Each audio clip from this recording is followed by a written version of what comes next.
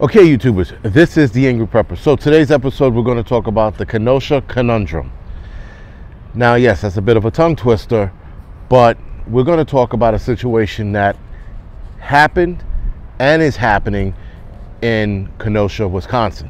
Now, let's start with the first thing that set everything in motion, which was Jacob Blake's shooting.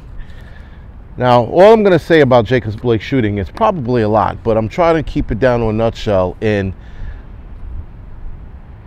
the guy was an asshole. All right? You do not sit there and fight with the cops.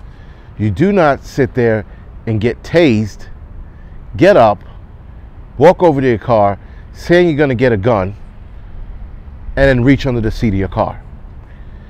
And then wonder why you got 7 bullets in your back. Now, for those of you that are already pissed off behind that comment, 7 bullets was a lot.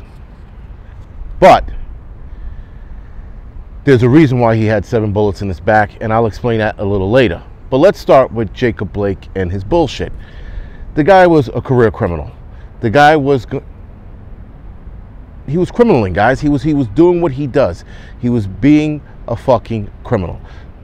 The reports of him breaking up a fight were bullshit. It was a domestic violence call or domestic call, and he was breaking up a fight between 2 women.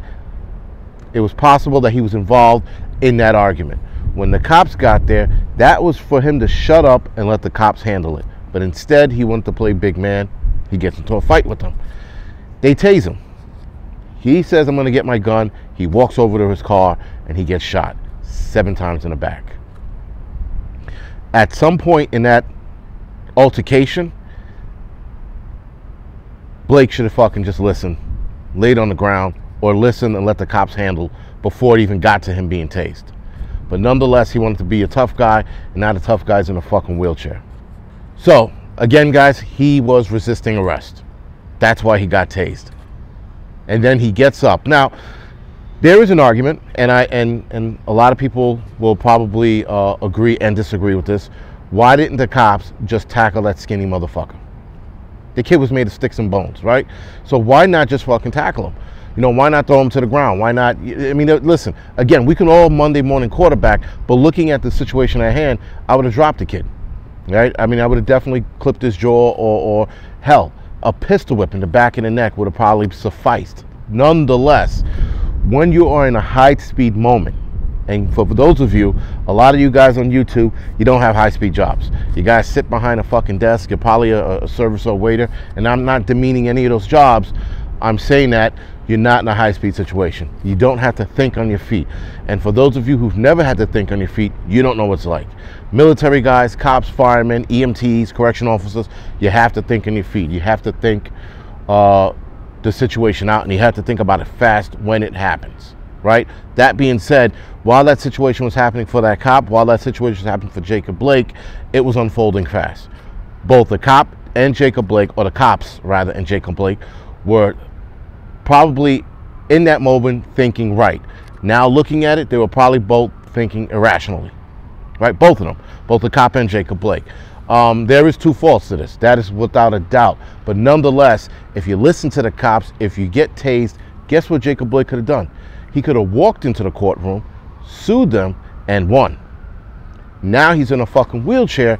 He's probably going to win the lawsuit, but what good is that, right? The guy's paralyzed for the rest of his fucking life because he wanted to be a tough guy in front of his kids. Guys, listen. Jacob Blake was wrong. That's the bottom line. The cops could have figured out a better way to subdue him other than shooting him 7 times in the back.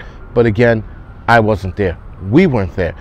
When you have to think on your toes, when you have to switch momentums in the middle of a shitty situation, guys, you could fucking argue what they could have done to you blue in the face, including myself. I could argue till I'm blue in the face what the cops should have done differently, what Jacob Blake should have done differently. But nonetheless, what happened, and now we're faced with this bullshit. Now, making Jacob Blake the victim, another black man being shot. There were 40 motherfuckers shot here in the city over the weekend. I think 3 were killed. No one's crying about them, right? So, again, 40 people shot versus the 1 dude that was shot in the last 2 months, or month rather, sorry. Guys, the math is off. Again, way more black men dying out here in just this city alone than cops killing black men. Jacob Blake should have just got on the ground and he wouldn't have got tased. He should have listened. He wouldn't be in a wheelchair. Bottom line. And let's not forget the fact, guys, he was reaching for a weapon. The gun turned out to be a knife, but nonetheless, he was not going to tickle the cops with his knife. He was going to hurt them. That's why he got shot. There was a weapon under the seat, period. There are videos upon videos of cops being shot and killed because they hesitated. This cop didn't want to be one of those cops. That's why he didn't hesitate. Yes, the cop is probably thinking to himself, 7 was a bit much too, but in a high-speed situation, guys, you don't know what you're going to do until you're in it. So for those of you who are those keyboard warriors, you can go screw yourself, because you're not one of those dudes. You're not a high-speed job. You are a pencil pusher, a server, or a mechanic or some shit. Again, not demeaning those jobs, but you don't know what it's like to be in a high-speed situation, period. So to make a comment on it, listen, we all have our opinions. You can make an opinion on it, but to sit there and say you would have done this, you're full of shit, because you don't know what you have done until you were in that situation. So let's talk about the other problem we're seeing with Kenosha. That stupid little kid, Kyle Rittenhouse. Now, there are people saying he's a hero. He's not. They're calling him a legend. He's not.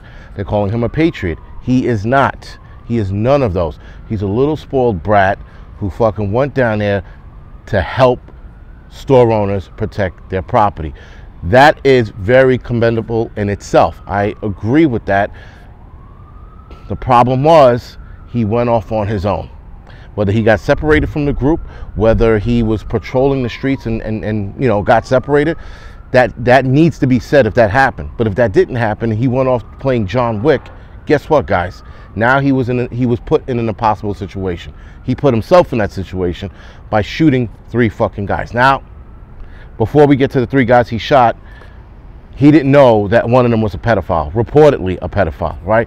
He's not going to go, that guy looks like a pedophile, let me shoot him. That didn't happen. What happened was he was attacked and he was defending himself, rightfully so. But nonetheless, a 17-year-old should not have been out in the street with a long rifle unsupervised. Because according to Wisconsin law, you can carry as long as you're with adult supervision. But he wasn't with adult supervision. That's where he fucked up. He was carrying an illegal firearm at that point, guys. He was breaking the law, period. We're not going to sit there and I'm not going to argue with you about semantics. Well, he's being a patriot. Yes, he was being a patriot if law was out of the window, which, yes, you can argue that there's no law around that because they're letting people burn. Right, there are 17-year-olds burning down homes and shit. But then he should have stayed with the property he was protecting, not gone off on his own. That's where he fucked up. That's why he's an asshole, because he knew better. Instead, he wanted to walk off and protect the public. But instead, he wound up killing 2 guys and injuring 1. Now here's the problem. The 3 people he shot, 2 of them, or actually all 3 of them, they weren't protesters, guys. They were rioters. They were rioting, breaking, and destroying shit. I get that. He shot guys who attacked him. In one instance, he tried to run away from the situation, but once he got cornered, his only way out was to shoot. That I will absolutely agree with him on. Shooting those who were trying to fucking do harm to him and kill him because they threw a Molotov cocktail at him. But the kid's not a hero. We're not going to sit there and make this kid a fucking hero because he was fucking wrong. We're not going to make Jacob Blake a fucking victim because he was wrong. They were both wrong. This is the issue Wisconsin's having and America's having right now, because you got people talking about Jacob Blake being a victim, and you got people talking about Kyle Rittenhouse being a fucking hero. Neither of them are fucking victims or heroes. They're both fucking assholes. They're assholes that are compounding the situation that's happening to America. America is unraveling, and then we have 2 more assholes throwing their hat in the ring. Now what? Now the division's starting, because you got people, again, calling Rittenhouse a hero. You got people calling Blake a victim. Fuck those 2 guys. Really. Fuck the both of them. Because they are making a situation worse. A 17-year-old should not be out playing with a fucking rifle. He should be at home playing fucking Fortnite or watching YouTube on how to pick up a chick. He should not be fucking out there trying to save the world.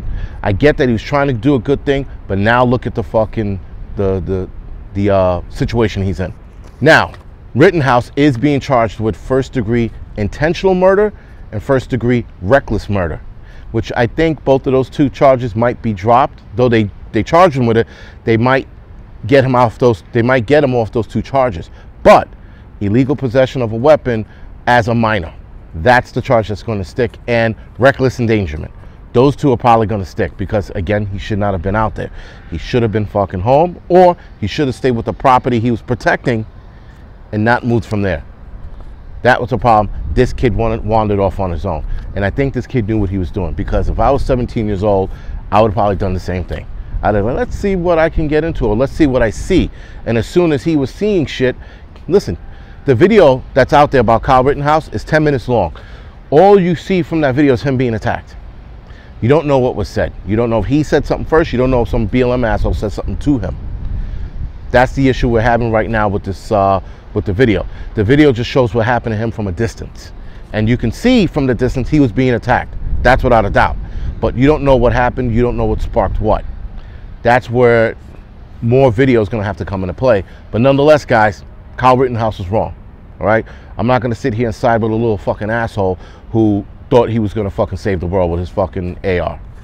Now, here's my bigger issue with all of this. Again, the whole conundrum is now the victims, the people that died, the 3 guys that got shot, the 2 that died. Here's the problem. They're making them out to be fucking victims. Oh, woe is me. Oh, my son, he was such a good angel. Fuck your son. All right? Fuck those assholes, because they were out there rioting. They weren't protesting. They were burning and breaking shit. Do I know those 3 guys specifically were? No. But they were out there with a group of dudes that were breaking and destroying shit. They weren't protesting. They didn't look like they were marching down the street in an orderly fashion. They attacked a kid with a skateboard, and another kid, a medic, if you will, that asshole had a handgun on him. You see him reaching for the handgun in the video before Kyle even knew that this guy was coming up on him. So when the guy finally came up on him, somebody hit him in the head with a skateboard, and then the guy with the tried to pull on him. That dude hesitated. That's why he caught the bullet in his arm. Nonetheless, these 3 dudes were not fucking heroes. They weren't victims. They were fucking assholes. So now, guys, we have 5 assholes. We have the 3 protesters, the 3 rioters that were shot, and Jacob Blake and Kyle Rittenhouse. 5 assholes playing a fucking hero victim card. Kyle's not playing the hero card. The public is. Jacob Blake isn't playing the victim card. From what I heard, the public is. The public is also making these 3 rioters protesters and making them look like victims when nobody is innocent in this fucking situation. All right, guys, so sorry for this long ass video, but I had to get it out there because I'm fucking pissed off, and enough's enough. We're headed down the road of civil war. That's definitely coming, because look at everything that's going on. You had the boys fighting with Antifa last week or earlier this week. This shit's getting out of control, guys, and it's only going to get worse because no one's stepping in to stop it. None of these politicians are like, whoa, let's break this shit up. Let's lock everyone up. Let's lock up the Antifa. Let's lock up the Proud Boys. Let's lock up all these motherfuckers and sort it out. But instead, they're letting assholes burn the streets down. Right? Now, Proud Boys are doing their thing. They were fucking actually protecting property and fighting against Antifa. I get that. But if you want to solve the situation, everyone has to get locked up, clean the goddamn streets, and start all over again. Right? A painter with a canvas doesn't paint on top of a mess. He cleans the slate, starts over anew. That's what needs to happen right now to get all of this shit under control. But these liberal fucking politicians don't want that. They want anarchy and chaos, guys. So if you don't see what's going on, it's time for you to wake the fuck up. All right, guys, so this is the Angry Prepper. Thank you for watching. You can like and subscribe to this channel. You can follow me on Instagram, Facebook, Tumblr, and Twitter. And other than that, guys, thank you for watching.